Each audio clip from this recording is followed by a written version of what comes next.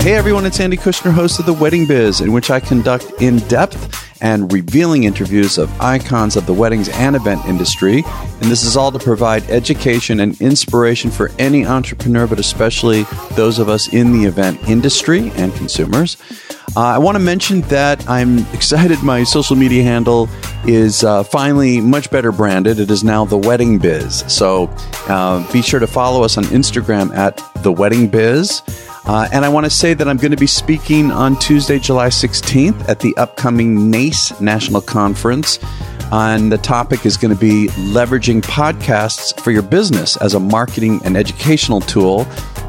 So I want to mention that if you did miss last week's episodes, wow, was it something else? Kiana Underwood, founder of Tulipina, one of the premier floral designers in the world, with workshops selling out everywhere, a wonderful book. And also, she has the highest Instagram followers of any floral designer. And her work is just stunning. Just go to her Instagram page. So this week's guest is Mark Ingram of Mark Ingram Atelier. And I was fortunate enough to meet him and interview him at his atelier in New York City, which was very exciting.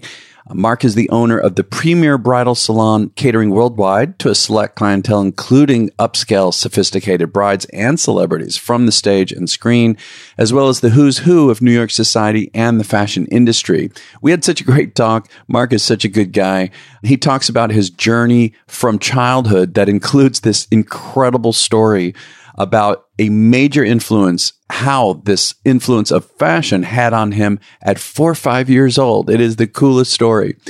Also, a myriad of interesting jobs that he had leading up to the opening of his own atelier. And we talk about his process all along the way, from how he chooses what he's going to show to how he works with brides, talks about why he views dressing people as an art, and also talks about his own international travel and trunk shows and what we in the industry can advise brides as to what best investment is for them related to their gown.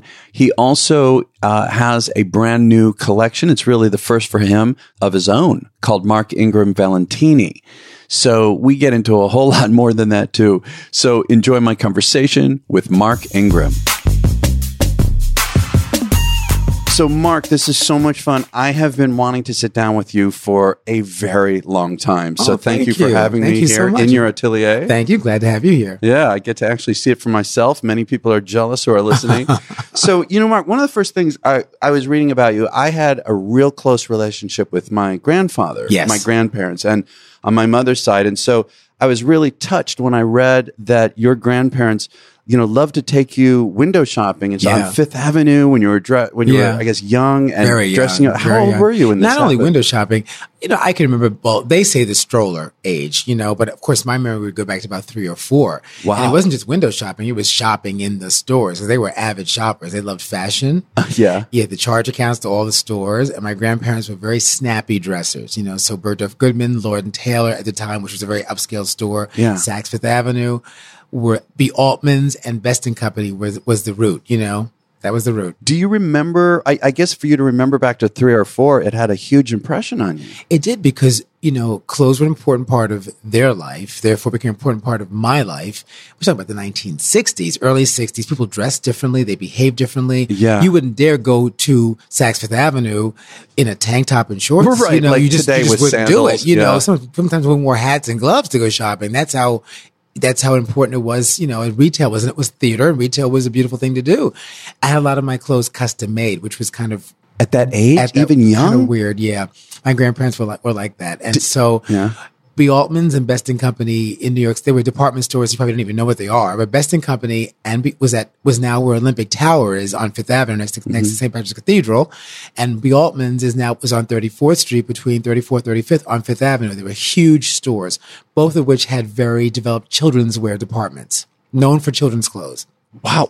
Well, was it your grandparents who raised you? Is that why? No. My parents, that was the first grandchild. Yeah. Came a little late in life, to my grandparents. They were a little old. They were not so old. They were in their 60s, I guess, 50s. The first grandchild, they only had one son, my father. So it was a boy, and they loved clothes. So, and my parents would easily push me off on them. I was going to say, what did your parents think about this? Like when you would come home with these outfits, what would they say? It wasn't like all the time, It was seasonal. We have seasonal wardrobes. Okay, well, they were savvy, of course. Yeah, of course. So, we had clothes for the winter, clothes for summer, clothes for the resort, whatever. And, we go to Best & Company B. Altman's because they had the best men's clothing. And my grandfather loved great tailoring. And they had been not that they were in the garment, my grandparents were not in the garment industry at all. They were. They related to garment industry because they worked, I'm trying to think what they did, but they were related to fashion for sure. As was my grandmother, who was a draper. So I had a background in, in ready to wear and in my DNA, was fashion too. Yeah. My mother also and father were very fashionable, but they were too busy, young couple having a kid. So I was spoiled. My grandparents had me. This is what they enjoyed doing, between either ball games or fashion. And we'd go into the store and I'd have these custom made, I have to go for fittings and be Altman's. And Mrs. Gower was my salesperson. We'd have my camel hair coat made every winter with the leather leggings and the matching caps and all that kind of stuff. So would you say, it's interesting. So many people I speak to in this industry have some kind of experience growing up or whatever through their parents or the environment, something that clearly had such an effect on who they are today. Yeah. Do you think it was more the environment in the sense that was the environment you were in who made you who you are today? Or do you think you had an innate passion for this anyway? Because I would bet it's a little of both. It's both. If you look at my family wall in my store, I saw it when I walked in. Yeah. You look at sort of 3 or 4 generations of Ingrams, what they looked like from the turn of the century, 1900 to 1960s. They were kind of progressive black family in America. They liked fashion. They were able to have nice clothes. They had very nice social lives. And so this is what I grew up in. It must be in the DNA. When you like clothes and style and have a certain aesthetic, it is definitely genetic. And it comes down from both sides of my family. But then on top of that, environmentally, spending all that time with my grandparents who loved to do that, they were also very formal people. They were fun and they joke, but when they entertained, it was very serious. When they dressed, it was very serious. So I'm a kind of formal person myself. I'm kind of formal and old fashioned in that way. Yeah, interesting. So, then where did you go from there in terms of like high school? What were you doing? Did this manifest in other ways? The whole world changed. My sister came along in 1964, and then less attention on me, more on both of us. I know what that. And that was fine. I adored sibling my sister. rivalry, no, right? Not at all. My sister was fabulous, and they loved her too as equally as they loved me. But my sister wasn't in. But the times were also changing. My grandparents moved from the city out to New Jersey. That changed the dynamic because I was very closely situated to them when I was a kid. I could, go down there to their apartment very easily. Yeah. And then when they moved to New Jersey, it was a little further, so it became more like special weekends to go and have holiday dinners. And my sister really wasn't into that kind of thing like I was. She didn't care about it. She still doesn't care about it, which is kind of funny. She doesn't care about clothes like I care about clothes. She looks great, but she doesn't care about clothes. I cared about clothes. I got that, from my grandfather and grandmother, I guess. Yeah. But also times were changing. Things got very casual. The Vietnam War changed a lot of things, attitudes. What you wore traveling, what you wore into a department store, what you wore to Broadway theater, it all loosened up. I remember even like Vegas, because I used to be in a corporate situation and they had a conference out there. I remember we would dress up for everything. We would dress up on airplanes. Of course you did. You had to dress up on an airplane. It's all done. Yeah, it's all your matching luggage, and you looked fabulous. I miss. You know what? I do kind of miss that. I really do. It was very nice. Dressing up on train travel was very important for us, my family. Dressing up on a train. So high school, what did you do? High school was the 70s. I became a kind of a hippie-ish kind of kid. No, I went to a very. Did you have like a huge afro or anything like that? Michael Jackson afro. Huge. I had when I was 17. I had one. We're gonna have to compare pictures. Yeah, it's true. Huge Michael Jackson afro. I went to High School of Music and Art, which was located in Harlem at that time on 135th Street in St. Nicholas Terrace. A very progressive, very artistic, very out there high school. It's part of the LaGuardia school system. Part of LaGuardia now. It it merged with performing arts and is now at Lincoln Center as of maybe 30 years. Jeez. But I was supposed to be the first graduating class of 76 to graduate from the new location. But what it didn't aspect happen. of it? Music or I was art? in music. An instrument? Yes, instrument and vocal. Interesting. Yeah. What instrument were you? I played the clarinet. I've been taking clarinet lessons since third grade. Yeah. So I played clarinet for about 12 years, classical clarinet. And then I also had voice. I could sing because my mother's What family. style of music? Like more standards kind of Well, thing? at that time, For some reason, you I'm sing in assuming. choruses, Yeah. chorale music and classical, liturgical music and religious music and classical, things like that. But in etudes and Broadway show things, we were in chorus in high school. Mm-hmm. It was a very much geared to performance. Yeah. But I also, personally, I like jazz and standards. I'm sort of an old-fashioned guy. So if I sang publicly, which I have done professionally, I'd be more about a jazz singer, in the mold of a Nat King Cole, Bobby Short. That's kind of my vibe. Oh, yeah. I was going to say Nat King Cole. So what about after high school then? Did you go to college? I went to NYU. Yeah. Oh, that's no right. music. No music. That was done. Well, what was the transition there? Because that's when you're passionate about music. I wasn't passionate about music. No, I loved it as a hobby, but not as a. But you went to school for it. Yeah, but because it was a high school that didn't prepare you for a career. Yeah. It had music it was and more art fun, hobby. as an enrichment. I because got you. performing arts, high school, was for those kids who really wanted to go into the performing arts. Music and art was an academic high school that had a very enriched music and art program. Yes, a lot of kids did go on. I mean, they're famous, very famous actors, very famous musicians, and very famous artists who come out of my high school. But a lot of my friends did pursue the arts. I pursued it in terms of fashion. That's sort of art too, and self-expression in that way. I went to NYU, got a degree in business, marketing and management. My parents really weren't so keen on me going to FIT. That was my dream, to go to FIT, because I wanted to be like a buyer and a fashion merchandiser and a fashion director was the job I really wanted.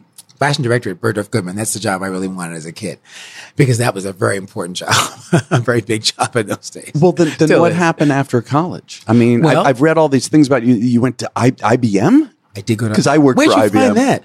The things, I took a little hiatus from Bergdorf Goodman and went to IBM for a couple of months. Doing what? To sell copiers. I mean, in those days, copiers were huge things you had on the floor. They were like massive machines in the 1980s. You put in paper and it spit out paper. It was a whole different thing. And I just got a little burnt out from retail for just a minute, for a blip. But I went right back to Bergdorf Goodman. I went right back. So your dream store, but what was the position you were in? I was an associate buyer in the couture department, which was amazing. So that was European couture. And I worked in the division that was known as the fourth floor, under a woman named Corinne Coombe, who was the GMM of couture at Bergdorf Goodman. And the buyers who I am still friendly with. Yeah. A woman named Mary That's Lewis great. and a woman named Melissa Lewis. We're still great friends. And they were my boss. Well, Mary Lewis was my boss about 40 years ago. And she was the buyer of Chanel, Givenchy, a department called Mila Schern, as well as Plaza Imports, which were the most beautiful European clothes, So that was how I was really fulfilled. What did you feel you learned from that? Well, a taste level began to develop, number one, learning what the customer wanted, number two, because Bergdorf Goodman at that time, it's a very different store now. There were no escalators. It was elevator operators, and it was a very personal relationship you had with the customer as a merchant. Your office was on the selling floor, by the way. You come out from the selling floor and talk to your salespeople daily. It was a one-store operation, so it was very, very personal. You bought for specific customers who you knew wanted certain merchandise, and it was a very different kind of a selling. It was very high-end, very glamorous, very personal, very customer service oriented. Which is what it's come back to today. Exactly. And that's what bridal's all about. Same thing. It's very customer service oriented. It's couture. It's sort of a modern couture. And I know you did a variety of other jobs on the way, and then coming to 1996, Amsel. Am I saying that right? Amsel. Oops. Yes. Boy, does That's that? okay. Okay. That's okay. I People apologize. call her Amsel, Amsal. Her name is actually pronounced Amsala. She was from Ethiopia. She passed away last year, unfortunately. But she was from Ethiopia. But I know that she was a titan of couture bridal wear. Couture bridal, really revolutionary. She evolved the brand. She evolved the industry into a more modern look. of more strapless dresses, more clean dresses, less ornamentation. Remember the 80s, think of like Dynasty, that period, of TV show, what fashion looked like. She came out with a very, very clean look because she couldn't find something she wanted to wear. So she designed her own dress, and that began her career. And I found that, so you were sales director, and that at the time, this was a dream job for you. Why was all of this, and what did you learn from that? Well, a dream because I had been in the clothing industry since 1980. So I was 16 years in various positions. I mean, I came to that job very well prepared. Not only had I been in a buying office and a merchandiser, I had been a designer, I had been a product developer, I had worked in production, I had been a sales key account sales rep, a sales manager for designer sportswear. I had a very, very varied background in better merchandise for 16 years. Bridal, to be successful in bridal at that time as a selling manager, a salesperson who goes on the road and does events with brides, have to know product and product development and construction because these are couture garments. Which is going to obviously give you far more information to be able to sell effectively to the right garment to the right person. And also, if you're on a trunk show traveling and doing a selling event and girls want to customize a dress, you're there on the floor with them. Yeah. You've got to know what you're talking about. So what about overall your sales philosophy? Because we're going to get into all the aspect of design, all that. But as far as the sales aspect of it, that's a really critical piece. That's a huge piece. Which apparently you've learned a ton from back then. I did. Do you have like an overall sense of a philosophy for the way you approach the sales side of your business? Well, it's never a hard sell. I never was hard sold. When I'm hard sold, I don't like it. Yeah. I like to be paid attention to. I like to be greeted when I walk into a store or a situation. I don't want to be ignored. I don't want to be minimized or marginalized. I don't want to be put in a box as a black man, in America. That's happened to me in stores too, that think can't afford to buy something or you're not really there to shop. So I want to give every customer a beautiful experience, to be paid attention to be acknowledged, to be heard, especially for a bride who's her first time out shopping for a dress of this magnitude. Yeah, and how vulnerable she must be. But she also has probably 25 years of dreams stored up in her head about what she wants to look like on her wedding day. Many of them are obsolete. Maybe you want to be Cinderella when you were 5, but maybe now you're an attorney, you want to look like Meghan Markle. I don't know. Yeah. Yeah, it's so interesting. Even just the first thing you said is just even to be acknowledged when you walk in. I mean, no matter how busy they are, I can't the times when no one says anything to me, and it feels just in a high-end environment. Turn to me and look at me. Say, "I'll be with you in a second," or that's all. Or hello, welcome. That's all it takes. That's all it takes. Yeah. So in 2002, I believe you opened your couture bridal shop. I did. What was that like? Like to make that transition? It was, it was horrible because it was wonderful. It was horrible because 9/11 had just happened. Oh. And literally September 25th, 2 weeks after 9/11, I was in my attorney's office signing the lease for the space that I was going into. So in spite of 9/11, you just said, I'm doing it. I'm doing it because this is talk about discretionary income. Yeah. It was rough, and I didn't know how the world was going to be. The world fell apart on 9/11, especially in New York City. We went into an immediate recession. People stopped traveling, stopped enjoying life, stopped buying. And when it was a cold, rainy day, it was my mother and father went down to these, because my mother and father were with me the whole way, holding my hand, financing me as they've done my entire life. I credit my parents, more than my grandparents, but my parents for everything that was done for me and, to me, because it was amazing childhood that I had, and an amazing adulthood because of them as well. Yeah. But we were at the attorney's office and my mother kept saying, "You sure you want to do this? We're behind you. But if you want to do this, you can back out." And I said, "Let's do it. Let's go." And what happened was people began to celebrate life and occasions more because of 9/11. Life became more precious and valuable. And who knew what was going to happen tomorrow? What would happen tomorrow? People got married. So it was a banner year for weddings in 2002 and 2003. But you didn't know that when you were making that decision. But I had no other option at that point. I'd put my money into this, thought wise. I had, didn't want to go backwards into retail. I'd done that for so many years. I wanted to be a store owner. I wanted to be a merchant. I wanted to control. I'm a control freak. I'm a Taurus. I wanted to have my hands on something and it be mine. I thought it was time after 20 years in the industry of a fashion industry that it was time for me to do my own thing. But was it just pure, like, it sounds so courageous. Were you scared though? I was scared, but I had a huge background in bridal. I'd had the support of Amsala, the blessings of Amsala, who actually gifted me things that I still have today. You know, draperies from my store came out of her store. Fixtures from her store came out of her store when she renovated. I had other friends, Jonas and Ursula Hegovich, who were at Grandco Workstead, who I worked for. They gifted me inventory. You know, so I had a leg up. I did, of course, spend money to do things, but I had a leg up, and I knew that I was going to fill a niche in New York City. So you had a real strong faith in yourself too. I did. But others had more of a strong faith in me, because the minute I said I was going to do this, even without having a retail store background as an owner and a director, the vendors that I selected to come with me were on board. I mean, some people even left stores to come to work with me. So I knew starting out, I was going to work with Monique Lullier and Ann Barge and Peter Langner, you know, and Carolina Herrera. This was huge to start off. What a wonderful way to jump into this. Yeah, it was pretty good. Despite the air, literally the air, because the air did stink. Yeah, I came and visited here 2 weeks after I know. You know, the smell of death in the air was horrible. People began to celebrate and began to smile again, and that's what happened. And also, you know, before we get in, you were in your early 40s, I believe. I was. Don't bring it up. Well, but I'm also thinking of Sylvia Weinstock, who been on the show. Yeah, she was 50 when she started her business, and I love hearing that. I mean, for me, starting this podcast at a later age, but I think people need to, you know, it doesn't matter, right? If you got the passion, it doesn't matter. Look, I think I have a youthful spirit. You know, my parents and grandparents had that as well. So it's never about the number; it's about how you feel. And I was ready. So let's dig in. You know, in terms of, I would love to know, in terms of choosing a designer. In an interview that I found, you said every designer in your store needs to have a definitive point of view and a vision for their collection. Yes. I have my assumptions, but what did you mean by that? Well, it means, why would you duplicate yourself in a store of my size, which is relatively small? Why would you have 3 and 4 designers who do the same thing? You know, because I want to present the best.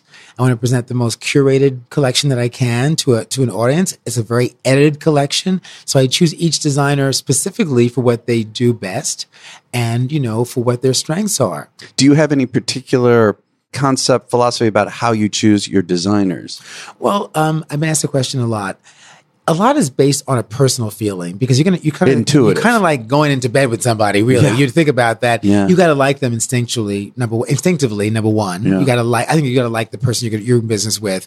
You have to love what they do. You have to love their integrity. You have to love their consistency. Bridal is not like ready to wear. Bridal is break it down. It's one dress, perhaps, that's in white, that could be in your store for 1 month or 10 years.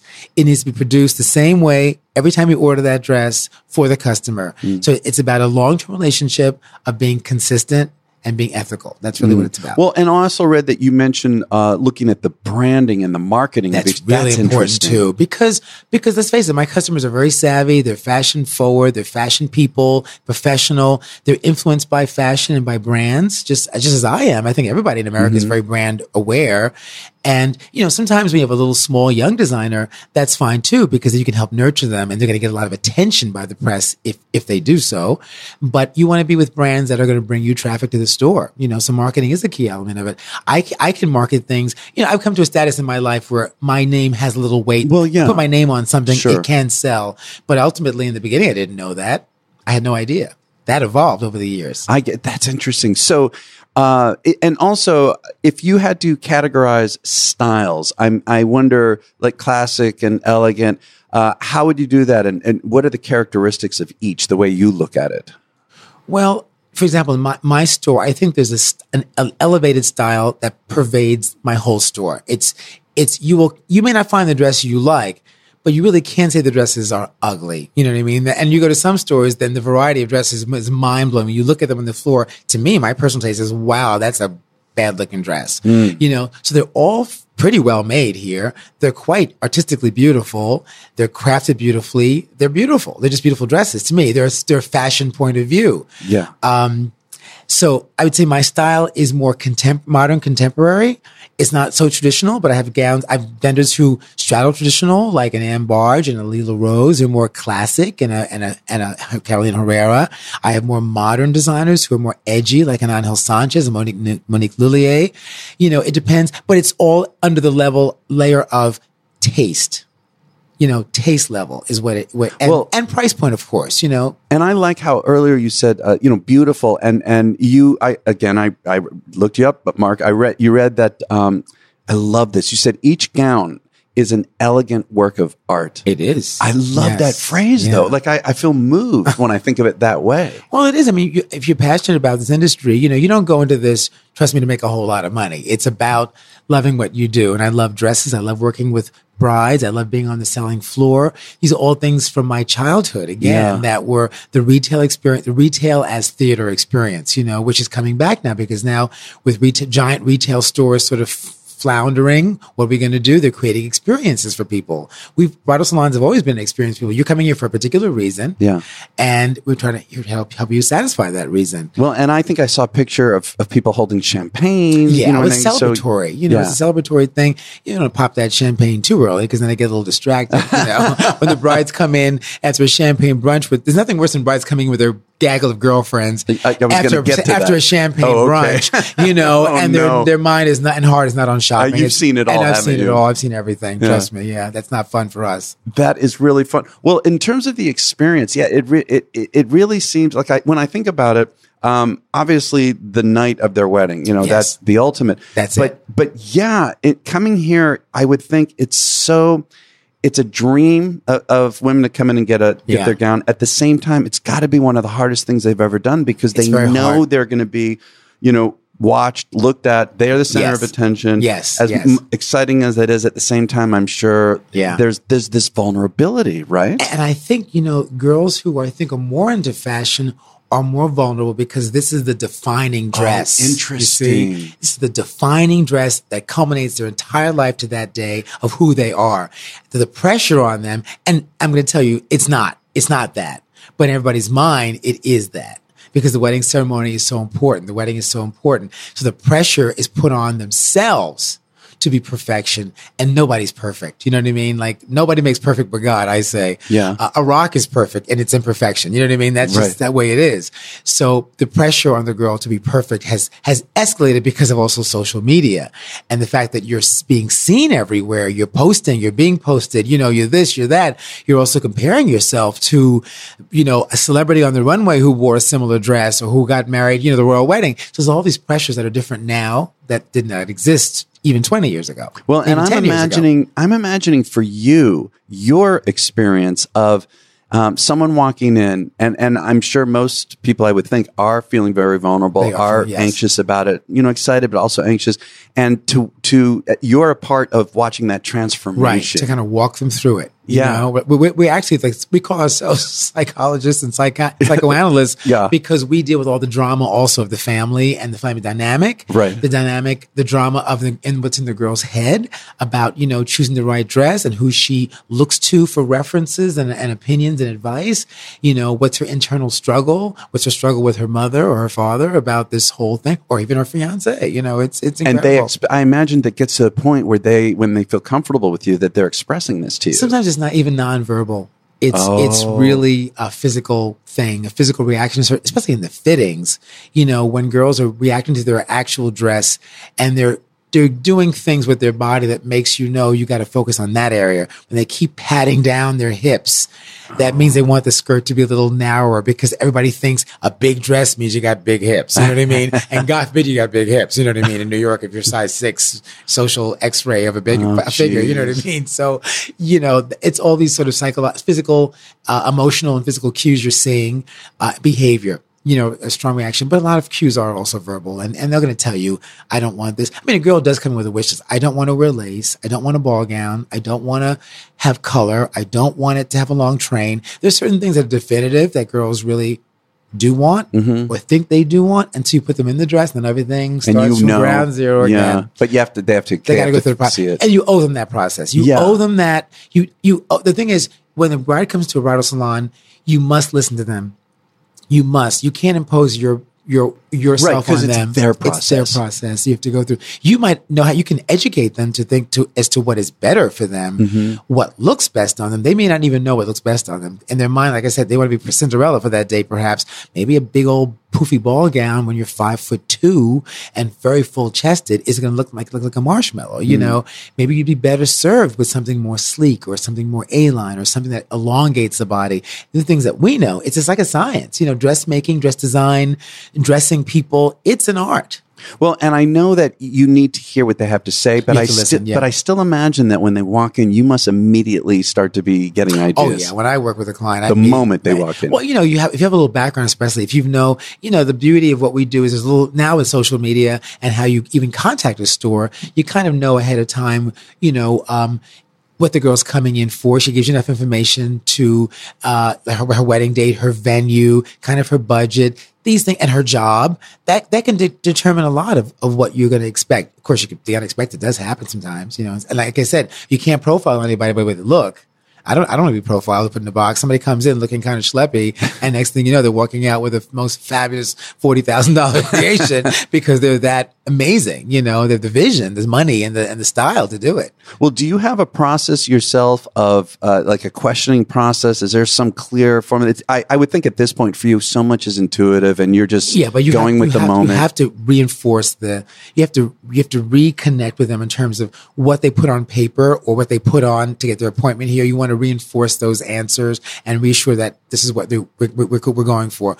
A price point, a range of price is very important. It's not necessarily the best thing to get involved with showing dresses that are very expensive when someone's price point is much lower. It can break their heart because it's hard to go backwards. It's always easy to go back up. To go up, it's hard to go down, style-wise. And you want to make sure that you're addressing, the appropriate kind of dress. Where is a wedding taking place? Is it a wedding? Is it a beach? Is it a country club? Is it a loft someplace in Soho? Is it a castle in Spain? This all dictates, what the dress could look like. Not necessarily should, because it's still the bride's prerogative, but you can take them to a place in their mind of what the wedding, you can envision the wedding with them. Well, and then following from there, doesn't the decor and a lot of the other decisions follow? Yes. And depends on what stage the bride is in when she comes to shop with you. If she's like a year out, she will have to have a date really to be serious about shopping for a dress, a wedding date and a venue. Those things are, and she has the ring, which is the fiance, the ring, a wedding date, and a venue. Those are four really important things to start the shopping process. And that can be a year or a year and a half out. These days, girls are so busy, it could be a full year or more out. Starting with a planner or whatever, where you've booked your wedding and how you're going to have your wedding, that dictates really the kind of dress that you should wear that's appropriate for that venue. So we know that information when we ask them where you're having your wedding. Oh my God, it's at so-and-so. Oh my God, that's amazing. What do you envision? Have you chosen flowers? Have you done decor? Yes, I've chosen, my color scheme is this. We'll have birds flying over, dropping, and you're confetti. Seeing this in your mind then, whatever, it's at a castle or it's at this hotel or it's outside. We know a lot of the venues because they keep coming up. There's certain New York venues that are so iconic, like the Plaza Hotel and the Pierre Hotel. Those are important. If you're having a wedding at the Pierre Hotel, it's an important wedding. Yeah, actually, Bill Spinner and Ashford Bijou were both on the show. Yes. But anyway, if you're having a wedding at the Plaza Hotel, it's an important wedding in New York City, St. Regis, or more modern hotels like the Mandarin Oriental. The caliber of wedding we're talking about with a certain level of budget we're talking about. Where these girls are not going to be skimping on little details. Well, and earlier you were mentioning, white, but I meant it's really ivory. Yeah, it's not really white. Okay, I didn't mean, but in terms of other colors other than ivory, I'm noticing every once in a while, and I don't know how to describe it, very, very light, cloud blue kind of, or pink. Well, I love that. Yeah, it's, that's been happening for years. You have to credit people like Vera Wang and Monique Lullier for bringing a lot of color into bridal, first in the way of like accessories.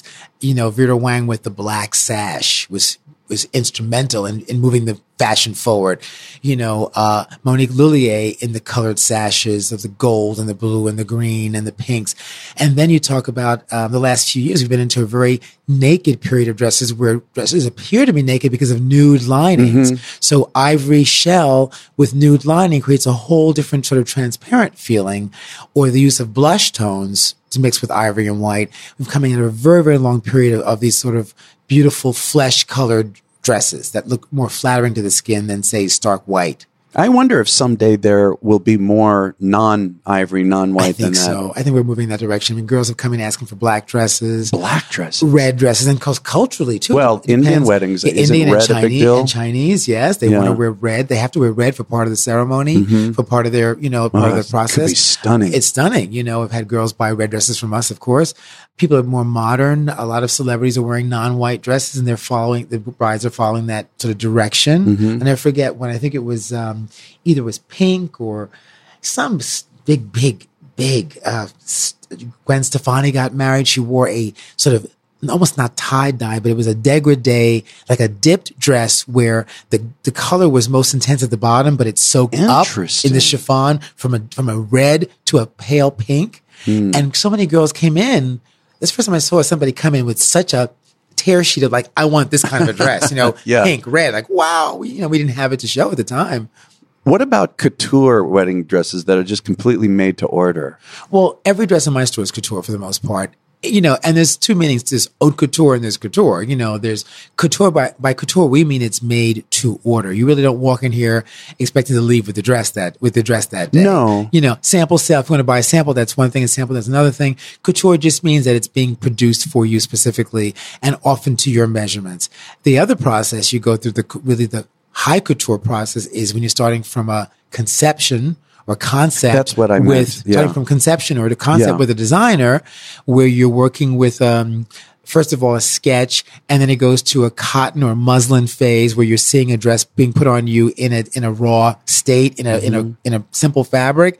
We're taking really, making more tweaks to the neckline, to the shape of the skirt. Then it's actually fabricated into the fabric, and then you're doing a lot of fittings.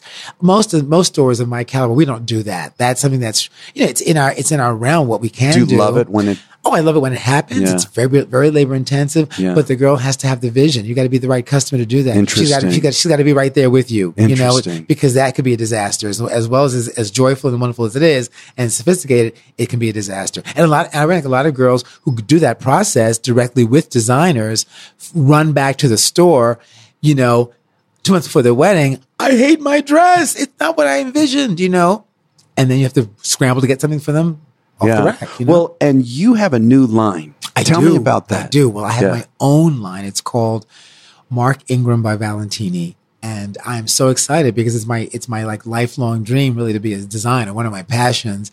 And after being in the industry for so many years, I was approached by this wonderful bridal house in Puglia, Italy called Valentini Sposa. I've been buying their collection for a few years, working with them and doing a little product development here and there, tweaking some styles for my own inventory. And they said, why don't we do a collection together, collaborate? So, I mean, my God, it was handed to me on a plate. And they came to you? They came to me. It was handed to me on a plate. So I said, well, let's do it. And here we are 20 styles in, my first season. I'm not selling in the US except for my own store this year, but I've had a following and told I had a following in Asia, which is kind of crazy. Wow. But every time I go to market, a lot of the Asian customers recognize me for my appearances on television, podcasts, from the videos that I've done, the TV work, whatever I've done. I've had my face in my ads for many, many years. I did that before a lot of other people did to brand my store versus my lines. I branded myself as a brand. I became a brand. In most people's mind, I have been a designer for all these years. They were surprised that they said, "Where's the Mark Ingram dresses?" Well, there are no Mark Ingram dresses. There's Monique and there's Carolina and there's Vera, but there's no Mark Ingram dresses. But now there are Mark Ingram dresses in the store, and I think they're quite beautiful. They're my point of view. They're based on having a 20 some odd year career in the industry of knowing what brides want to wear, what proportion is right for them. All the questions that are asked, can we make this change, that change, and this change, on that dress have become what my line's all about. I wouldn't say I'm a seasoned designer, but but I have a design background. I have an eye. I know fabrics. I know construction. So, what can I tell you? Well, congratulations. Congratulations, Thank Mark. you so much. That's I'm so incredible. excited about it. Yeah, and I definitely will want to get pictures for the show notes of yours, sure, and we'll caption them so people know. For sure. So, I know that this is very basic, but I want to be clear in terms of trunk shows and how you prepare for them. First of all, can you define for anyone who may not be dead clear what a trunk show is, and then how do you prepare for them? Okay, a trunk show has evolved, but a trunk show technically is, they call it a trunk show because in the old days, representatives traveled with trunks from store to store to store, showing merchandise that was not available on the selling floor. It was a preview of the season. Mm-hmm. It remains a preview of the season. Now they're sent to the store by FedEx, DHL, whatever, messenger. They arrive. It's an opportunity for a bride, if she's following a certain designer brand or a collection, to see the entire collection, especially the newest pieces that were just off the runway, before the store has a chance to buy them or even receive them as inventory. So it's a pretty serious event. You should come to a trunk show only if you're interested in seeing that designer, because oftentimes you can only try on that designer that weekend.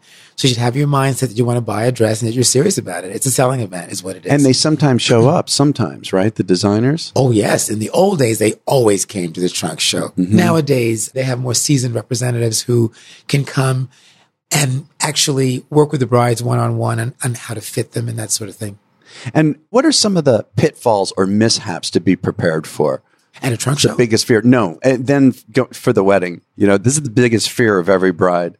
The biggest fear a bride can have is missing her wedding in terms of her dress not being there for her wedding. That's, other than her groom not showing up. I'm shocked that people worry about that. I mean, of course it's going to be ready, right? Of course it's going to be ready. If you're working with a reputable store, it's going to be ready. If you're working with a designer who's making your dress from scratch, or some store that, closes in the night, it all depends on where you shop and how you shop for your dress. But hopefully you have your dress weeks before your wedding, at least a full week before your wedding. We don't allow a dress to go out that close to a wedding date because anything can happen. I'll never forget, in the maybe second year of my business, there was a huge blackout in New York City in August.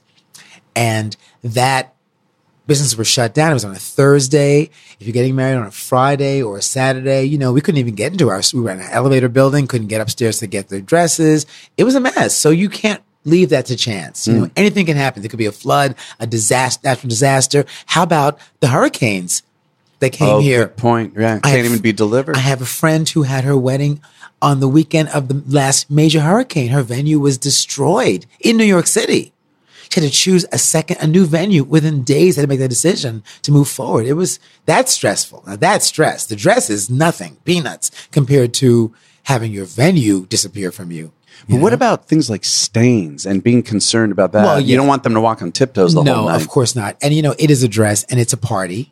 So you have to remember that this thing is not that precious. It's to be worn. It will get dirty. It will get stepped on. Your bustle may come down. It's a fabric. I'd say the best thing for you to do is have a dresser with you the day of your wedding. If you haven't had a planner the whole time, the best investment you can make is someone the day of your wedding, have seamstresses come who can help you get into your dress, get out of your dress, fix a stain, take out a stain, fix a bustle that fell down, fix a broken zipper, get a lipstick stain out, get a wine stain out. These are things that are going to happen. And then they can have peace of mind too. Exactly. I think that's probably the most important. Some brides don't worry about that, but some who are meticulous, in particular, need to have a dresser. That can't fall in the store. We've done our best. We're not with you when you're actually in the dress wearing it. Also, I know that you're traveling all over the world. I am nowadays. Can you tell me about that? Line especially. Yeah. Tell me. That's got to be, what is that like for you? First of all, I love traveling. I've always been a great traveler. And my parents, it comes from being my child with my parents. We had, places to go every year. In the Caribbean, we went in the summer, went to the Caribbean in the winter. We went to Charleston to see my parents' family. We always traveled a lot. Then I began to go to Europe when I was a teenager. So Europe is my favorite place to be, other than New York City, I'd say, in Miami, where I also have a home. I think London, Paris are my favorite, and Italy, the country of Italy is my favorite place to be in general. Any place in Italy, just drop me off. I'm happy.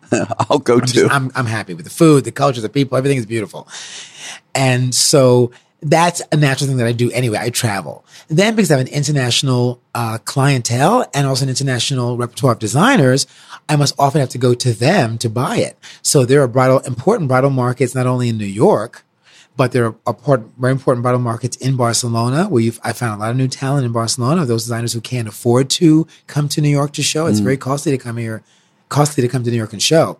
I go to Milan market, especially this year, to show my own collection because it's based in Italy, and a lot of Italian stores wanted to see it, so I had to go to Milan market.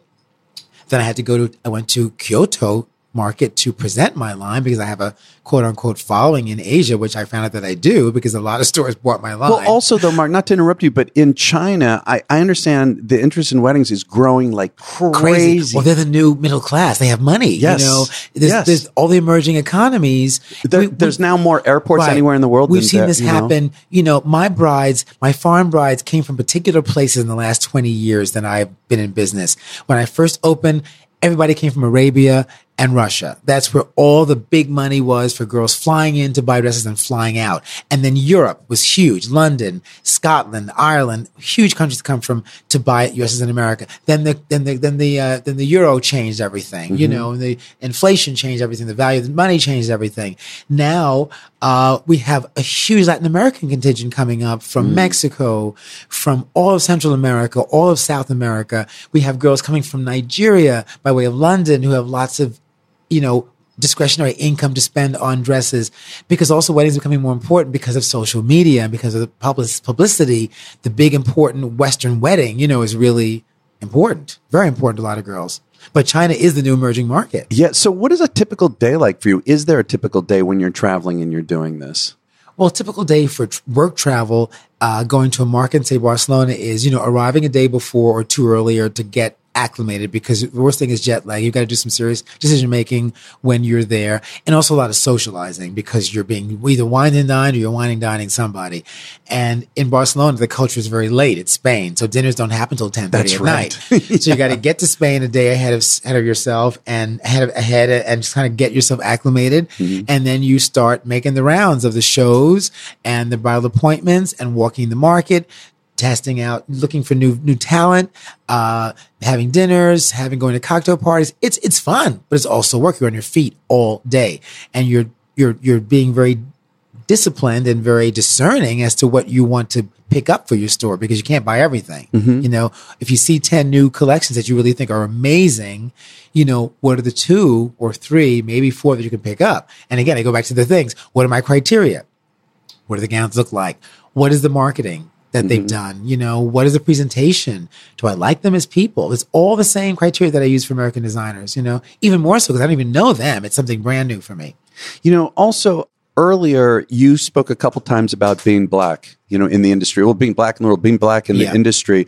And it seems to me that I'm surprised that even now, here it is in the middle of 2019, that minorities are still, well, obviously what's going on politically, it's very scary and getting worse. But even before that started to happen in politics again, in the wedding industry, it's still, I don't understand why minorities are such a minority. They are a minority in the industry. And I'm going to say one thing, that I've never played the race card. I don't believe in that for myself. I never had to. I was very, very fortunate to grow up in a very integrated, very intercultural society in New York City. My parents made a point of that. I wasn't an underprivileged child. I was a child who was able to be exposed to a lot of things, from wonderful grandparents to parents to travel. My neighborhoods were always mixed. My school were always mixed. My parents specifically sought out summer camps, even sleepaway camps that were called in those days integrated and intercultural. Wow, I didn't know that. Yes, I started going to summer camp in '68, sleepaway camp for the summer. What a brilliant way for kids of all nationalities to understand that we're kids. We're all kids. And we also had international counselors. So I had counselors from Korea, Israel, Germany, Jamaica, Africa, kids who I became friendly with, who were Jewish, who were Christian, who were Muslim, and rich, poor. It was really quite a great experience for me. Important for anybody to have that kind of, I call that being well-rounded more than anything else, is having that love of people, understanding of different cultures, and, empathy for other people too. Yeah. Very important. Are you having to deal even nowadays with the fact that Not myself, I would say I do see it. Your reputation, yes. you think? I have friends, black friends in the industry who are planners and designers who feel they don't get a fair shake, in terms of exposure with the press and the media. And I understand that. It's true. I understand that sometimes we, as a culture are not as, financially able sometimes to do in general. I'm saying great generalities here. Yeah. We're not financially able to do this. It's a very expensive thing to be in. It takes capital. It takes financing. It takes, loans from banks. It takes parents. It takes, so I had a background that allowed me to have all these things. I wouldn't have had it without my parents. It's just this is the way it goes. I mean, I'm determined enough. Maybe I would have gotten it because I have determination. Yeah. A lot of it is determination too. You got to fight. You can't take no for an answer, and you got to be proud, and you got to stand up for yourself. At this point in your career, do you still feel that I'm not talking now about being a minority, but just in terms of an industry and the level of success, maintaining it, continuing to grow, do you still feel that sense of determination is still necessary now? It's necessary. Is there a certain amount of having arrived? It's necessary only because of technology and because of social media. The changes in our society have made it necessary for you to always go the next level because the customer is now telling you what they want. In the old days, we told the customer what they wanted, and it's very different now. You've got to be right there with them. They're telling you what they want. They're telling you how they want to shop, when they want to shop, what they want to shop for, what they want to pay for it, how they want to find you. If you're not there, you're not found. It's just simple as that. Well, that's the biggest challenge. And I feel like I'm an old person, so luckily you surround yourself with younger people who know all these things. You have younger consultants who come work for you, younger receptionists, younger PR people, younger social media team who influence you, who help you. I have also young friends. I feel like I have a young spirit. So again, I have friends that range from their 20s. I have a niece who's 24. I listen to what she tells me. I have friends, people in my life from 20s to the grave. So, well, not the grave, but 22, senior citizen level. Yeah, listen, my mother told me sometimes you always want to have older friends. Yes, you do. And you want to have younger friends. They keep you young. They keep you young. All of it. Yeah. So really you are embracing the change in that sense, that's how you're dealing with it. Trust me, I'm dragging my feet. And a lot of my peers in the industry are too, because we're all mom and pop businesses, And we've been doing this decades. And it's always been a formula that worked for us. There were certain months that girls bought. Yes. There were certain certain things you had that guaranteed you'd sell something. And it's all turned on its head right now, completely. Well, before we wrap up, I'd like to also know what you would recommend to wedding planners and designers as far as talking with their brides about the gown. About the gown. Generally speaking, main points. Well, as I said earlier, you cannot view the gown as the be-all and end-all thing that's going to make your wedding day or your wedding monumental. It's about your energy. It's about how you feel about your fiance, how you feel about getting married. It's a marriage, not a wedding. That's the most important. So remember, it's a marriage first, then a wedding. That's most important. The dress is an icing on the cake, so to speak, of how you want to present yourself. It doesn't have to be it should be your best self is what it should be. It should be how you want to look your best and be remembered in, because there's always going to be photographs, maybe not physical photographs any longer, but digital photographs. Yeah. There'll be a record of how you look. But don't get bogged down with every aspect of your body. Don't diet down to nothing. Don't exercise to excess where you don't even look like yourself. I always say that when you got engaged to your fiance, he loved you just like that at that moment. So present yourself on your wedding day just like that, just your best self that day, not some other person who also became a bridezilla in the process, became mean, who became mean-spirited, who became insensitive, who became these things to her family, to her friends, people who work with her, to help her with the wedding. Keep an open heart, open mind, keep kindness. That's what I say. I love that. And before we close, Mark, I would love to know, how do you personally define success? How do you think about that? It's evolved over the years. It used to be about money and who's traveling and what you're wearing and where you're going.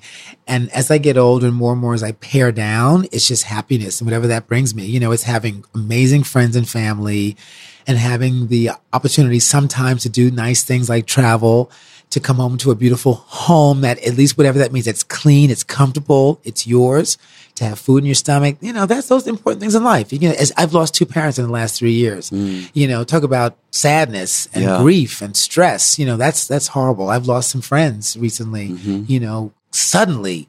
That's mind-boggling to me. So tomorrow's not my mother would always say, tomorrow is not promised. Live for today. So I'm trying to live for today. That's my happiness and success, is living for today and coming in every day with an open mind about change. So what is the best way for people to find you? The best way would be to, of course, I guess, word of mouth has been the biggest way they're finding me now. Thank God. I've been in business 20 some odd years, 20 years. And your website and social media website, social media animals. Which is, just to be... Which is, let's see. Instagram would be Mark Ingram Bride. Our website is markingramatelier.com. Look up all of our handles. Do you know what?